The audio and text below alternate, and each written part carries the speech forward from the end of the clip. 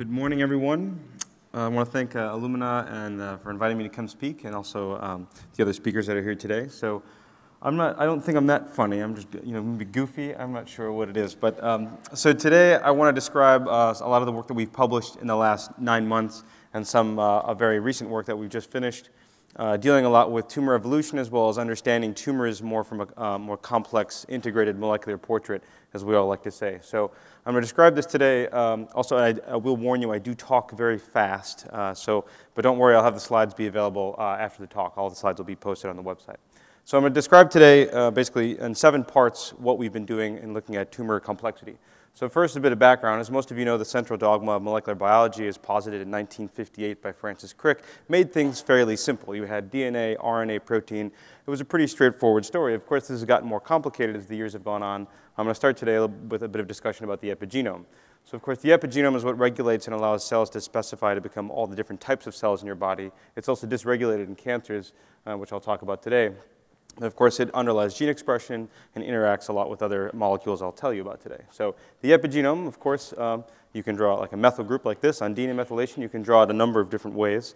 It was discovered in 1925 that there was methyl cytosine, but it was interesting. It took basically decades and decades later till we could really start to visualize in cells what methyl cytosine was doing. And it's notable that on day 1, it's very important. Immediately after fertilization, the paternal genome gets stripped away of a lot of its methyl marks and gets reprogrammed, gets reset. And this has to happen in cells of normal development. As you can see here from a paper from 2000, this work was recapitulated in 2012 last year, where you can actually see on a per-base resolution that the paternal genome slowly gets demethylated, reset, and then after you become part of the inner cell mass, you start to specify all of the trillions of types of cells that are in your body today. So this resetting is essential, and if things go wrong, well, things get bad. So the hallmark of cancer is also, or one of the hallmarks of cancer is also perturbed methylation, especially in hematological malignancies. And the simple diagram here just shows you can, in a simple concept, you get more methylation, genes get turned off, and then eventually you'll get cancer or metastasis. But again, when you start to look closer and look at base resolution, we know that the story is more complicated than just genes being on and off and oncogenes being turned on and off. We can see in some cases, as a paper from 2011 showing that normal tissues actually show across the genes, you can look at CPG islands, which are areas of the genome that have high CG density, CPG density. You can see, for example, that generally you have demethylation there, but in tumors nearby, you can have these variable regions, this sort of methylation drift, which I'll talk about today as well, and expand upon this idea. So that this sort of perturbed methylation is something that's important in cancer development as well as its evolution. So a lot of this work has prompted large-scale efforts like the Epigenome Roadmap, which is sequencing genetic and epigenetic and transcriptional activity of all sorts of normal tissues, embryonic stem cells, induced pluripotent stem cells. Almost any tissue you'd want to sequence, you should check here first because it might be being done already. So don't do it necessarily in your lab because it might be done in the next 6 to 12 months through the roadmap or through ENCODE projects. Also, there's the European Union's Blueprint project, which is working along similar lines of trying to really understand what's the complexity of the epigenome. So a lot of these data sets and work in our lab have prompted us to develop tools to start to examine these types of changes in tumors. One in particular I'll talk about today is MethylKit, which is a package that we've published to start to tease out some of the changes of DNA methylation. It's worth noting we did consider for a little while calling this MethLab, but then we started doing Google searches and we realized that that would be not good. People with missing teeth, there's a lot of problems. So we went with MethylKit is what we ended up doing. So we applied these methods to acute myeloid leukemia and published some of this work just late last summer of looking at what is the DNA methylation landscape of different subtypes of leukemia, looking at leukemia with MLL fusion and some with mutations in a gene called IDH. So historically, RRBS is reduced representation bisulfite sequencing, which allows you to actually gauge on a per-base level what is the percent methylation. And again, this is small, I know from the back, and slides will be available afterward. But essentially, if you have a methylated cytosine, and when you treat with bisulfite, you will not have a deamination reaction occur. So what that means is that instead of being converted to uracil, you'll stay as a cytosine. But actually, if you do PCR, your U's become T's, and you can calculate on a per-base level what percent methylation do you have by just counting number of C's and number of T's essentially per base. But we've modified this method slightly by changing some of the chemistry and changing the treatment of bisulfite and also changing the way we do fragment pooling, which is all detailed in this paper, to try and improve it. What we published is that we can actually get a lot more CPGs covered. We're using the same depth of sequencing, but just changing the library prep. We improved the number of covered CPGs. We've also improved on all the types of features that you would like to measure in the genome. We improved coverage both in CPG islands as well as in exons, introns, promoters, and in CPG shores. And CPG shores, if you don't know, are just basically you have the CPG island, which is CPG rich, and then you have the sort of shore next to it, which is defined in papers usually as the 1 or 2 kb next to the island of the CPG. And there's some talk about CPG swamps or CPG other areas of the genome. I won't talk about those. Those are more debated in the literature. But again, it's just showing that we have more uniquely aligning reads and covered more areas of the genome. So what we looked at, the most shocking figure, or one of the more shocking figures we looked at is we just said, okay, what does the global landscape look like, say, of the IDH tumors here versus the MLL here? We can see that one subset of tumors, the IDH in particular, had global hypermethylation, whereas the MLL fusion cancers had global hypomethylation, so globally turned down. Of course, there's exceptions to this. But you can see across all chromosomes, you can look up is where you see hypermethylation, and down is where you see hypomethylation. And we can see that they're very distinct subtypes on an epigenetic level, whereas genetically they only differ by essentially a set of a few mutations, and one has essentially an MLL fusion gene. So very slight genetic change for a dramatic epigenetic change is what we observed. More interestingly, they were not the same sites that were actually showing these differences. So there was a little bit of overlap, but for the vast majority of sites, we could see here tens of thousands of differentially methylated cytosines, or DMCs, places that change significantly. We actually could observe that they don't really overlap that much. If you just add up all the bases where we see any potential change in one set of tumors versus the other, we can see that there are some cases where you see green and green or pink and pink, where they consistently are hypomethylated relative to normal bone marrow, or hypermethylated in pink. But for the vast majority of places, actually, they're very distinct. You have hypermethylation in one tumor type and no change at all for, say, MLL or IDH. So they're very dramatically different subtypes revealed in these cancers. And more interestingly to me, because I'm obsessed with non-coding areas of the genome, is that a lot of the action, a lot of the DMCs were actually not present just in promoters or just in exons. They're in intergenic regions. They're in introns. They're in places far away from the TSS and all over the entire genome. So we actually observed that of the percentage of features that have DMCs or differentially methylated cytosines, we can see that in some cases for IDH, we see a lot of activity in promoters, as you would canonically think about methylation and gene regulation. But we also see in MLL cancers essentially that there's a lot more activity actually in the introns than you'll see in other areas of the genome. So actually that where the activity is occurring is also tumor specific. And if you'll remember, the old idea of expression and methylation is that if you hypermethylate, you turn a gene off. If it's hypomethylated, the gene gets turned on. But some work that's already been published has clearly demonstrated that it's not just yes or no. You do for sure see a thumbprint of methylation that happens for the high expressed genes. You see essentially this is a regulatory finger saying this is exactly where a transcriptional start site begins. I want to start this expression for high expressed genes. You do see that hypomethylation, that drop to 0% methylation right there. But then in the gene body, we actually can see essentially hypermethylation. You generally see high methylation indicating that this gene should stay expressed. So there's this heterogeneity spatially of where we see methylation and gene expression. So we also looked in the tumors to say, does this trend basically persist in our samples? And we could observe that it's a complicated plot, so bear with me, but essentially we look just first at the CPG island, then look at the 5' and 3' shore, and look essentially at high expressed genes or low expressed genes that either have low and high methylation, or that are high expressed genes with the inverse, high or low methylation. And we could see, as you'd expect, essentially when you have essentially high expressed genes in red, you'll see hypermethylation, or you'll see this thumbprint where you see this hypomethylation that says turn this gene on. And some very little, not always changes in the shores of the TSS, the transcriptional start site. And when we look 5 kb upstream, we can see again that basically right at the CPG island, there's a fair amount of activity, and occasionally you'll see a statistical association in the tumor subtypes of what's controlling gene expression. But what's really surprising is in the gene body, as you can tell for normal tissues, you actually just generally would see everything hypermethylated. You'll see a lot of high methylation. But we can see that it's different between the tumor types, that how gene expression itself is regulated depends on whether you're an IDH mutant or an MLL mutant because of the way the methylation is basically perpetuated between these two tumor states. So again, just showing that it's not just where the methylation is occurring, but it's actually how it's controlling gene expression. We showed here that it seems to be very strongly different and associated with how it's actually manifesting in the transcriptome.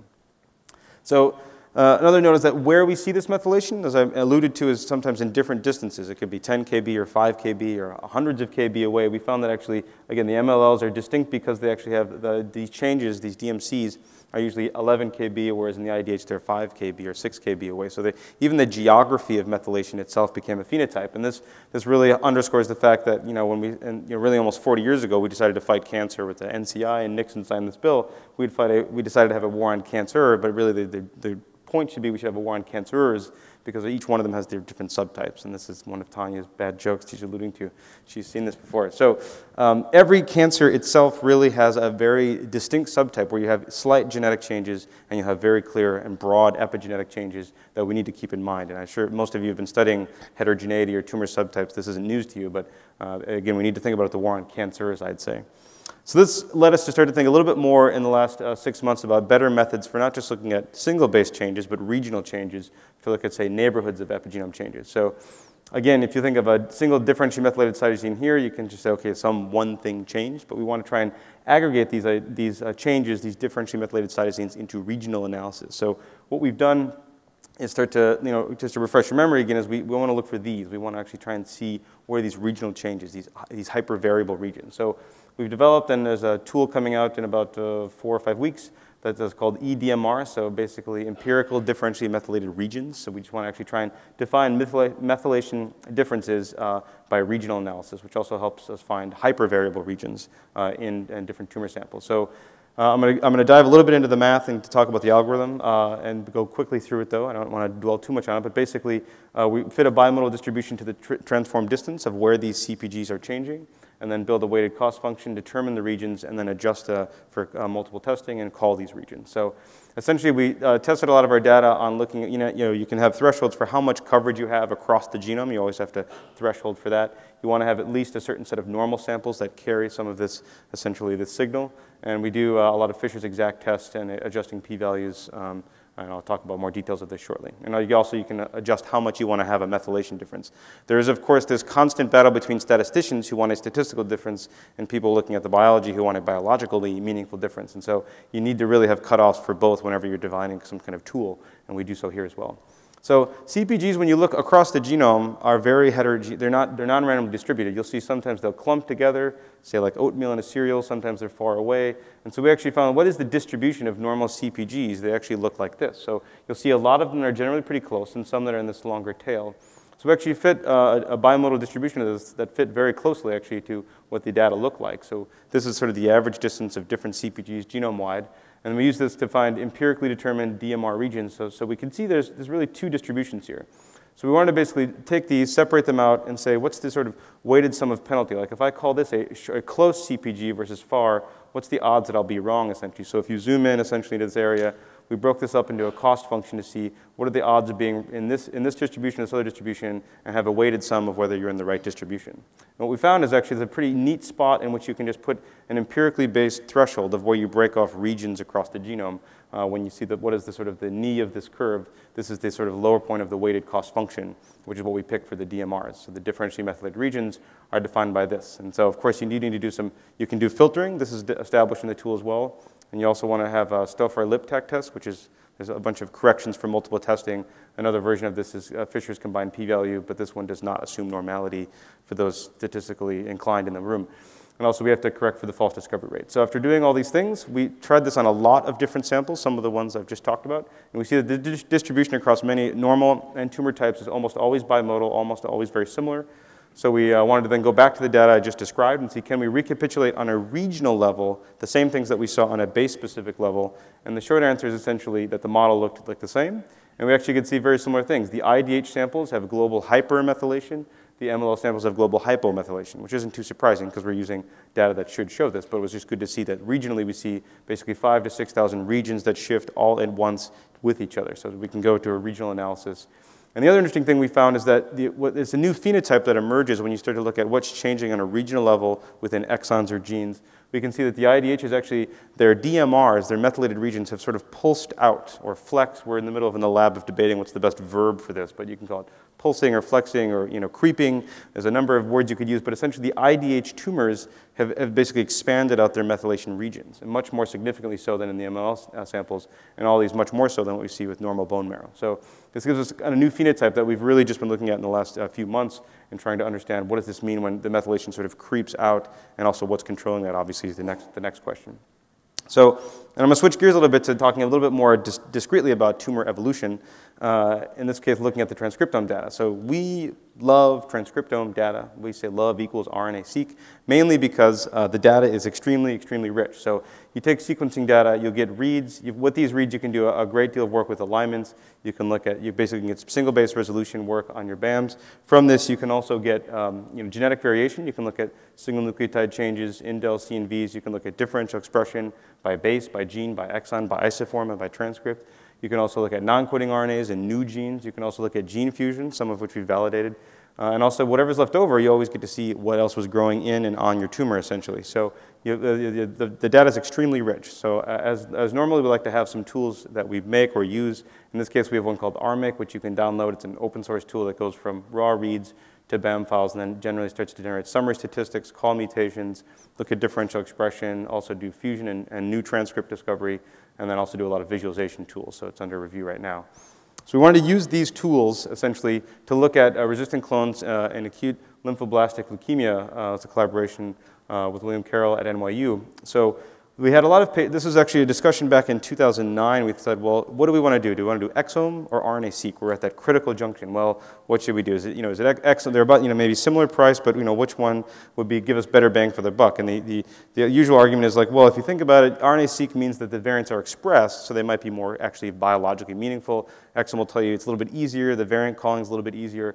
We ended up going with RNA-seq and doing about 100 million reads per sample with the goal to find both fusions and relapse-specific mutations, and the idea being if it was actually expressed in a nonsense mutation, it might be more biologically meaningful.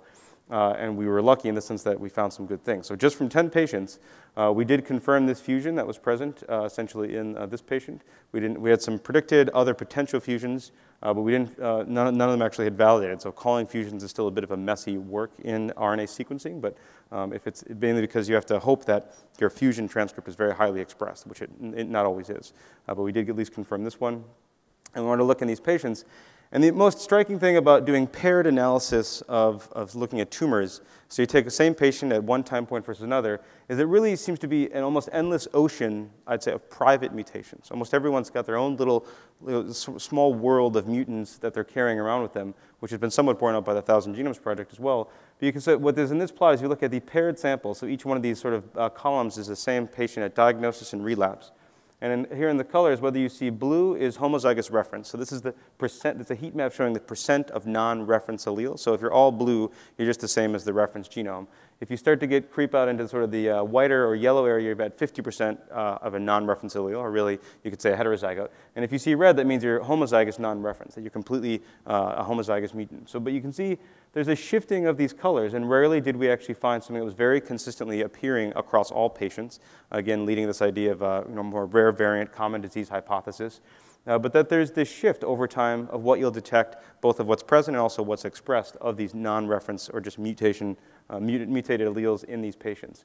And so, but generally we did observe though that most mutations would follow this diagonal. So if you look at the collection of patients, what's essentially at diagnosis versus relapse, you could actually see that if you just count the alleles, the number of non-reference alleles, they're usually about the same. They kind of follows diagonal. But you will see over here, essentially, different clones that were particular to diagnosis or relapse. In particular, if you do some filtering, we could find these essentially would be sort of the sensitive clones, and these would represent chemo-resistant clones, things that emerge after chemotherapy that then appeared in the patients.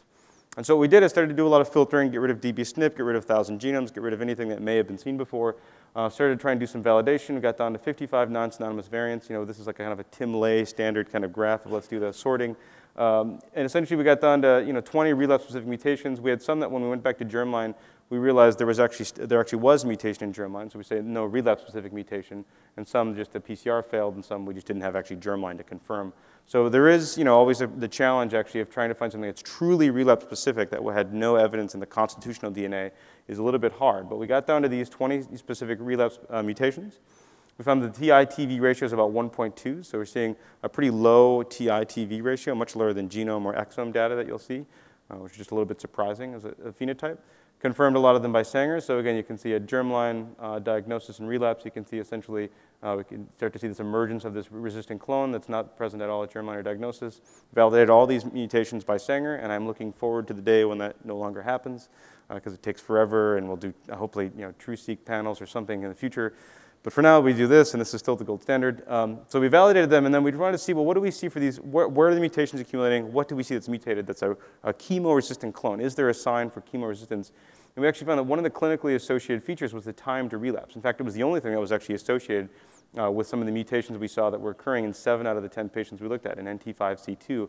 And if you looked at other patients that didn't have mutations in this gene, they really indicated a strong increase that they would relapse faster. So this led us to believe that these clones might not only just be associated with a specific state, but they may actually drive the cancer to come to relapse faster. And indeed, we show that there's some evidence for that.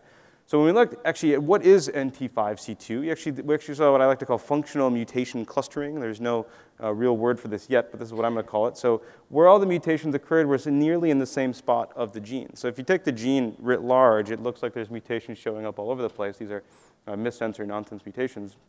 But when you actually fold the protein together, you can see they're starting to emerge at the exact same spot, which is a binding pocket for some of the chemotherapy drugs. And indeed, when we actually tried to do purine nucleoside analog treatments in cell culture, basically doing transiently lentiviral-infected cells with control, and then we took all the different missense mutations. We could see essentially they were resisting apoptosis by these drugs. So they were not only leading to faster relapse, they were leading to faster relapse because these mutations were driving them to resist the apoptosis that was induced by these drugs. So actually, we're able to show this in culture. And more interestingly, I think, is that we could see that these clones, we did then some PCR and sequence very, very deep in these patients. We could see that at diagnosis at even 25,000x or 50,000x, that there was usually zero evidence or sometimes very scant evidence of this clone present at diagnosis, but then suddenly would emerge to be 50%, 25% of the cells at relapse. And so what's interesting is that some points, though, we could see just a little bit of evidence that the cell is there, and as soon as you do chemotherapy, you basically create this perfect selection pressure to have them emerge. And we think we've published here some of the mutations that confer this sort of chemo resistance on ALL. So I'm going to switch gears to talking a bit about something that's also new, is the Epitranscriptome. I also confess I made this word up, but I like this word. Getting back to the methyl groups, is that the 4-base pair genome is just the beginning. So this is starting to get into more of a what else is out there kind of part of the talk, towards the last part of the talk. And we know that there's basically methylcytosine, hydroxymethylcytosine. Nature calls this the 6th base, and this is the 5th base. But there's formylcytosine, carboxylcytosine. There's many variations of the genetic code that have been demonstrated. And there's also a lot of RNA modifications that are present as well. And I'll talk a little bit about these. So methylation is important for both development, as we've published in mouse last year, as well as in human. And we could also, what we've observed is that these methyl 6 marks, these RNA methylation changes, we can see them a lot in cancer cell lines, and that we've seen that they do change dynamically. There's since this is all being videotaped, and I'm not presenting a lot of very, very new data, but we do know that it's changing in cancer cell lines and are looking at this further. With this method that we call MeRIP-seq, and so it's basically methylated RNA IP, and then you sequence. So you basically take all your RNAs. If you have methyl marks, you pull them down, and then you'll actually pull them down on beads, and you elute RNA, and at that point, you just have fragmented RNA. So you can make cDNA, sequence it, and you call peaks kind of like you would with ChIP-seq data, and you can see where are these methyl marks across the genome. And we have some software that helps do the analysis as well. MeRipper, this is a student in the lab who likes Jack the Ripper, so this is his thing. And so we like to call it sort of the birth of the Epitranscriptome, which is this new realm of RNA regulation that we've been looking at. And it's notable that methyl 6-adenosine in RNA is only one out of 107 known RNA modifications as published from the RNA modification database. And other groups have started to look at some of these RNA demethylases or RNA methylases, and we've seen that they actually impact metabolism as well as mouse fertility. And notably, what they've kind of published is that you'll see dysregulation of epigenetic modifiers when you change RNA methylation, which is very striking because it indicates there's some connection between genetics and the epigenetics and RNA epigenetics as well, or epitranscriptomics. And so I would posit to you that there's many potential functions for M6A, including preventing RNA editing as well as altering stability of mRNAs and then impacting with the epigenome. So if we went back to the revised, essentially, central dogma, I would say it might look like this. Now there's this, essentially, we have no other RNAs that guide this process. The information can flow back on itself. We have reverse transcription. We have RNA binding proteins that can edit the RNAs after they've been post-transcriptionally made. You also then, of course, have ribozymes, which can copy themselves. I always want to comment how creepy prions are because they can copy themselves and move between species even. And then you have the epigenome, which is this beautiful regulatory layer underlying the DNA and all the histones, as well as the RNA modifications. Again, there's at least 107 known RNA modifications, and post-translational modifications that represent all the changes you can do to proteins And essentially then we know that DNA and epigenetic marks can be heritable. There's been some evidence that RNA interactions and viral-induced microRNA response is also heritable. And there's many, many other types of RNAs actually running around your cells. And of course, prions can go between species and also people. And I think there's some evidence now building in the literature and from our own work that there's this interplay between the epigenome and epitranscriptome, or RNA and DNA modifications that we've looked at. So I guess in the last 5 minutes or so, I'm going to make a quick commentary about a thought experiment. I think I have maybe 5 minutes here, or a little bit more. So we've been getting lots of genomes and transcriptomes and epigenomes, and we've been playing a lot with lots of huge amounts of data. So I just want to briefly describe some of the challenges that are waiting for all of us, essentially. And so this is a picture of what, in theory, the entire universe looks like right now. So when I think about space, I don't mean outer space. I mean space like when I get emails like this. Actually, Karen, I don't know if she's here today, but she's, I get emails like this that say, Dr. Mason, some hard drives are coming your way. Please validate this in 2 weeks. And we've learned quickly how to validate genomes. We had no idea how to necessarily even interpret a genome, but we had to now validate a genome very quickly. So that's doing a lot with some computational biology tricks to just make sure the files are okay. But as we started building up hard drives, my desk started to look like this, so we have hard drive. And when you get one hard drive, you think, well, I'll just deal with that later. I'll copy that up onto the cluster, and then I'll deal with it later. But then it got a little bit unwieldy pretty quickly. And we started just doing a little thought experiment. So eventually at the end of this, we're going to have somewhere near 1,000 genomes at the end of this R01. So we think, well, that's about 100 terabytes, because essentially we have about 100 gigs per genome. It's 100 terabytes. Okay, that's pretty big. But what if we just scaled it up bigger? What if we did like whole genome sequencing for all babies this year, about 4.3 million genomes, so it's 430 petabytes. What if we did it for everyone over 40 this year? It'd be about 100 million genomes, or about 10 exabytes. So that's it's getting pretty big as well. Okay, all right, everyone in China, 1.3 billion genomes, 130 exabytes. That's also getting kind of unwieldy. But what if we just had 10 billion genomes with 10 time points each? So say every time you go to the doctor, you're going to get your genome sequence, right? So who's going to keep that data? Where's that going to go? We're looking at 10 zettabytes, I'd say, which is big. But it could get bigger because that's just the genome. That's just your DNA in a sorted BAM file. So if you have your genome with all your structural variants, all your, essentially your indels as well, single nucleotide changes. You have your transcriptome with all the complexities I just described, as well as the epitranscriptome. You have the epigenome as well, the histone DNA changes. You have then essentially everything goes, their data that you could start to integrate, like the gene regulation effects, nucleosome changes, RNA editing changes. You could look at the proteome, you could look at the metabolome, you could look at how those start to interact with each other. You have to keep track of everything that's ever been seen before in any other database, as well as family medical history. You also look at every bacteria and fungi growing in and on you, of which they outnumber you in your body. The viruses growing in and on you that make up also part of your genome, as well as every drug, vitamin, and hormone you're taking. And eventually, I'll remind you again that you're outnumbered in your body in terms of bacterial to normal cells. We can't forget about those genomes as well. And if you do this over time and compare this to the environment, it won't be too long, I think, before you would get to a yottabyte, which is a really crazy sized number, which would force you to move everyone out of Delaware and Rhode Island to make space for all the data centers that would have to store this data. And as some people pronounce it yettabyte, I prefer yottabyte is what I prefer, I'd say.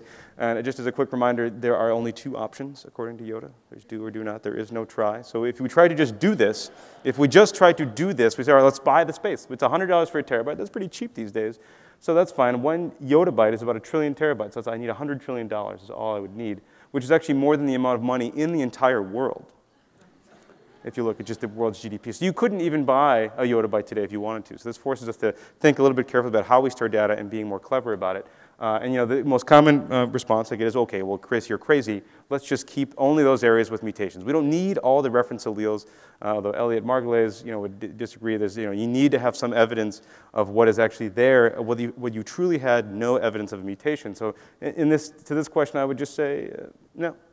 That's very simple. So the reason is for anything with a per base, per allele information, that's the only way you're going to be able to look at heterogeneous cells, as I've described today, or really complex samples where you don't just have one cell with one mutation, but you have, as we've described, and also Elaine Martis and Ding and other colleagues have published and looked at, you have this change, you have this evolution of cancers that do occur and continuously occur, and they actually can help inform how you'll treat therapy. So if you know there's a small presence of one little bit of allele that's actually present that you think might be indicative of chemoresistance, you want to know that it's not just yes or no present of a mutation, but is there any evidence of mutation whatsoever at that time point? So I think this is something we can't forget. And so in the last, 5 minutes, my sort of personal perspective on what we're doing with all this data and what we're thinking about it as it gets down to the word savoring, I'd say.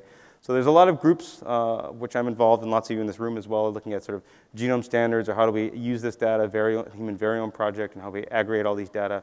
There's a lot of companies that will claim to just take your data and interpret your genome. which is interesting because they don't actually always agree, I've found. And there's a lot of cloud-based approaches, a lot of work being done to try and put all of the data into cloud-based systems or protected data clouds, which is coming along not as fast as I'd like, but it's coming. And also there's this interesting blossoming of patient and data sharing initiatives from the patients themselves. This is something that's really unprecedented until the last 5 or 6 years. But do you need a $100,000 interpretation for a $1,000 genome? Well, first, there probably is no $1,000 genome, and I'm getting evidence that won't happen yet in the next 6 months or 2 years. Or Jay Flatley said 2014. I think I saw that in some news article. So whenever this would occur, if and when this occurs, we need all this money. I think maybe a big phone bill. You just need you pull out your nerd power, I think, is what you say. Is just say you get to start to look at this data. And you can give it to companies to have them look at your VCF file. But this is an example of this sort of democratization, you could say, of people and their genetic data and their information. This is actually from patient data from Cornell Med, where we actually have patients. You can log in and start to look at your own lymphocyte counts. You can look at your, every count of anything that's in your blood work. You can start to watch it track over time. And I've been emailing with a lot of people as we work with some of the patients. And what do they think? And one of the sort of striking moments I had by email is getting a back and forth with a patient saying, that technology has really enabled patients to have full access to their data, just like they should, is what he said. He says, I get to monitor my body in ways I've never imagined for the rest of my life. Like this kind of a sense of back and forth and information about your genome and your sort of metabolomics. And he says, I don't have a clue as to what it all means, actually. It's cool to be able to look at the trends. And for example, one thing he said is that when he had a high percentage of eosinophils, he had very itchy skin. So you can actually have the molecular data start to inform your own perspective of your own body. And this is, it's being done at Cornell Med and other places. And you will, this is terror essentially that your genetic information will be used against you. And even though GINA was passed in 2008, there's still concerns about long-term, insurance or other ways it could be, so covertly used against you. And that we have seen from Yennev Ehrlich's work that, you can identify the genomes if you have just a little bit of extra information. You can just go on Facebook. You can use facial recognition software. You can combine all this information. Privacy is slowly waning, it seems. But some people, it's interesting to note that some people don't really seem to care. Now, some people are actually posting all their information and their picture of themselves on websites like Patients Like Me and saying, this is who I am. I have epilepsy. Here's the drugs I'm taking. Here's a longitudinal measure of my weight, of my mood, of everything I've taken, of everything that's happened to me medically. And you can mine this data and start to compare it to anyone who's taking that new drug, that new therapy, who has some of these same phenotypes. Everything's being sort of digitized. The sort of digitized self-movement is coming and is kind of here, I'd say. And I think it represents the future of publicly personalized medicine. And for example, I could even tell you myself, I've had my genome sequenced on Illumina, and I'm even more sure that I shouldn't smoke given my risk for, say, lung cancer. I was already pretty sure, but now I definitely know. And with just taking normal tools and saying, what am I most at risk for? I'm not surprised, I guess, that I'm at risk for lots of cancers. I mean, I think we all are on some level. And but I think I've made it through some critical time periods where my risk for schizophrenia, in theory, has now waned, I think. But was alarming to see nonetheless. But I'm happy to actually post bits of my genetic information. And I think it has. There is an ability to actually start to contribute to the greater good as a healthy control. I think this idea of sharing controls and being healthy and sharing that information will help also us understand disease better. So in the longer term, what do we do with all these features, these molecular features, these mutations, these epigenetic, epitranscriptomic changes? My comparison is that we used to be looking here essentially, but now we're looking everywhere. We used to be just looking where we had light, but now we're essentially like astronomers in the 1800s. We're just trying to find what do we see when we look at the genome? What do we look at the sky of the genome? And what we're seeing is a lot of colors and things we don't quite understand. And changes, but what we eventually did for astronomy and for physics is we know now what the absorption and emission spectra are for every atom essentially in the entire periodic table. So when you look at a star, you look at anything far away, you can tell how photons are absorbed and re-emitted, and just by that signature exactly what presence of which atoms are actually there. So I think we're in this long period of maybe 10, 20, 30 years of actually having to collect all these data, and hopefully at some point we'll reach this stage as well. And so pathways will help. They can and do help, but you do always end up with hairballs. And so the closing remark I'd say is you just have to think about, what do you do with hairballs? So some advice has come to me from the New York City subway system where they have these posters that look at, different types of rock and roll, like say yacht rock, or arena rock, or surf rock. I didn't know it was a type of rock and roll, but Amstel Light has posters that says you should just savor complexity, and they make hairballs on the subway. And so I think that's essentially what we're doing as well, is trying to collect it and then savor it, and that's my closing pitch. And with that, I'd like to say gratitude to especially people in the lab, especially Shun Li, whose work I've presented a lot of here, and she does fantastic work, and a lot of other people in the laboratory here, as well as a lot of great collaborators and especially Illumina for inviting me, and I'm happy to take questions.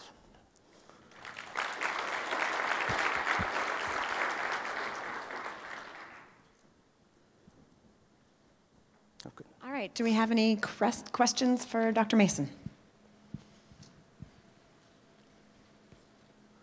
Questions? The slides are posted on my Twitter account if you want to download them. They're up there. I have one question, because I know that you are clearly not afraid of large data sets. No. But I see that when you're looking at methylation, you're always doing a reduced representation.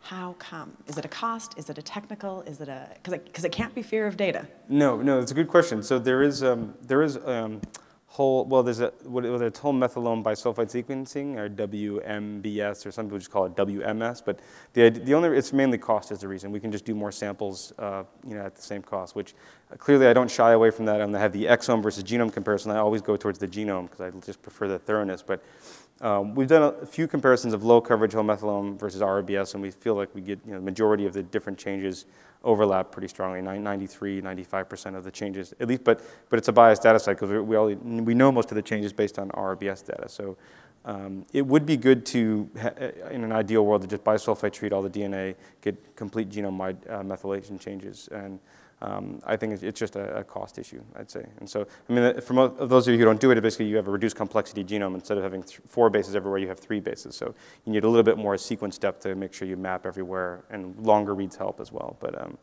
just cost. But I would prefer always whole genome, whole methylome sequence if possible, and sort of ribodepleted RNA-seq if possible.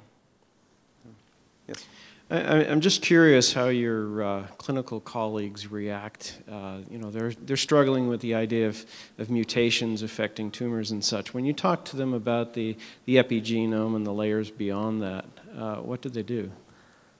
Cry sometimes. There's this sense of, so I like the complexity that's there. Usually the response is, well, just, I want something tangible, something concrete, or, there's this real dichotomy of it kind of as a personality switch is on the receiver-operator characteristic curve, there's always a sense of sensitivity or specificity, and I'm always on the sensitivity side. I'm always terrified I'm missing something, and generally the clinical collaborators I have really just say I want high specificity. I just want to make sure that I'm right. I might be missing stuff, but I just need to make sure that this is right. Because if you're going to do a differential diagnosis or do anything that would actually treat someone, you can't spend all your life searching for every possible variation of something. You have to really just know what you're looking at. So, they appreciate the complexity, but say that my talks are like Rorschach plots and there's just a whole bunch of things happening, and they think it's a little bit, it's not tractable yet. So I think I'm comfortable with the fact that we don't know what they all are yet. But if you tried to apply that in a clinical setting, it just goes in the bin, the VOUS's bin. It goes in the we don't know what these are bin. So that's where they'll stay for a while. Yeah, the variance of unknown significance for the term. So I have a simple question. For your high gene expression and the hypermethylation, do you think the methylation is necessarily playing a role? In controlling and what's the mechanism? Yeah. So it was interesting. There's a paper under review that we have that looks more at. I like to talk today about methylcytosine and hypermethylation or hypomethylation.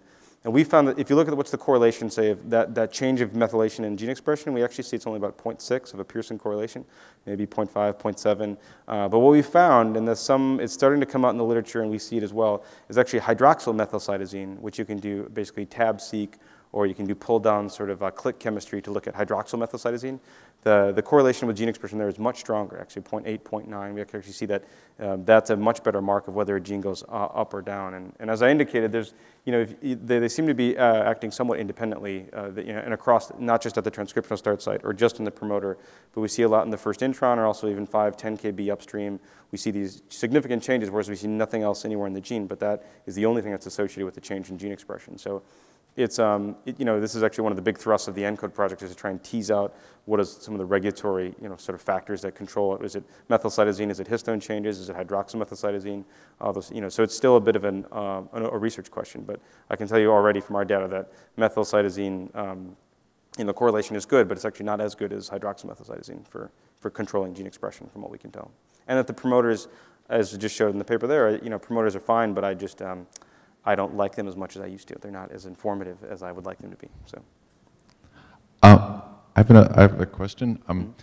Presumably methylation controls gene expression, but then it becomes a chicken or egg thing, right? I mean, then what controls the methylation? I mean, I guess eventually you have to integrate the mutational data along with the epigenetic data, because I guess one hypothesis is that there are some mutations, presumably random mutations, then that drive the genes that methylate or demethylate, because otherwise, again, you're sort of in an endless loop. You know, what eventually does cause these alterations, and there has to be a causative event, right? So how much are you sort of using the genetic data and mutation data to inform these changes, right? I mean, right. And so I mean, one example could be the isocitrate dehydrogenase gene, or the IDH, which we know is an epigenetic modifier, or DNA methyltransferases, DNMTs, and DNMT3A or 3B or DNMT1.